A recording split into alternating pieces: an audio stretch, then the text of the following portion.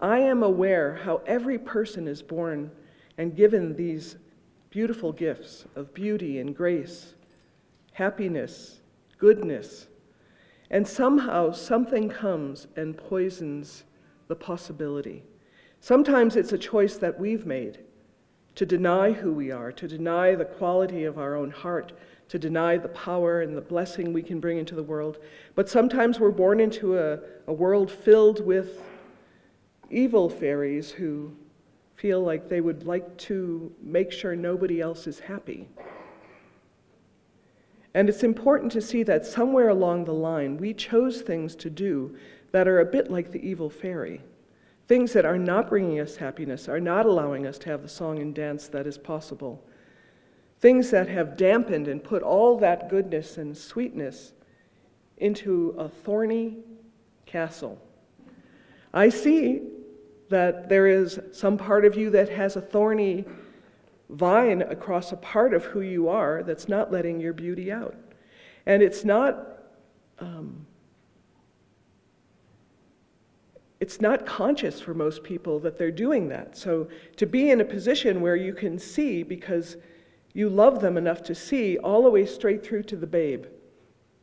There's more to you than what comes out because so much has been hidden away.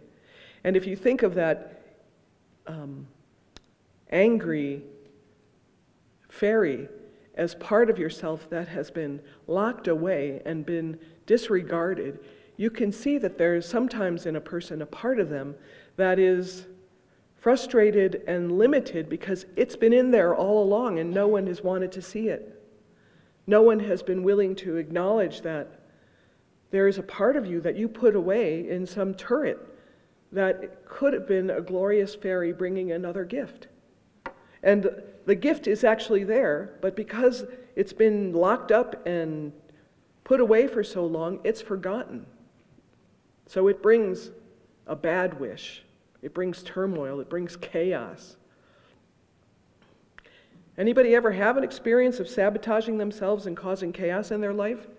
I have. I'm glad a few of you are raising your hands. I think you all could raise your hands because we've all done it. That's what happens when parts of ourselves are not welcomed by our own hearts. It's also sometimes what we do to try and get it out, and we do it badly. That's not the sabotage part, that's the growing up part. Figuring out how to let it out and know that you're going to probably trip over your own feet and love yourself anyway. I have a very strong memory of being a teenager, and I mean, here I am standing up in front of God and everybody here, weeping publicly, but I was weeping in front of my sisters because this friend of mine was leaving, and boy, did I get mocked and teased for it.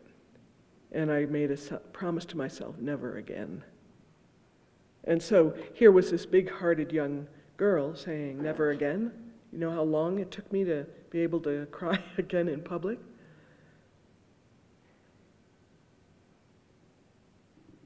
It had to be let out eventually, and I still did it badly sometimes.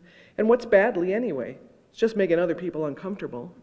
I mean, there are times when we do cry inappropriately, I suppose. Making a scene instead of separating ourselves. We don't have to always make a scene. But there is an all of you that I want to. All of me wants all of you.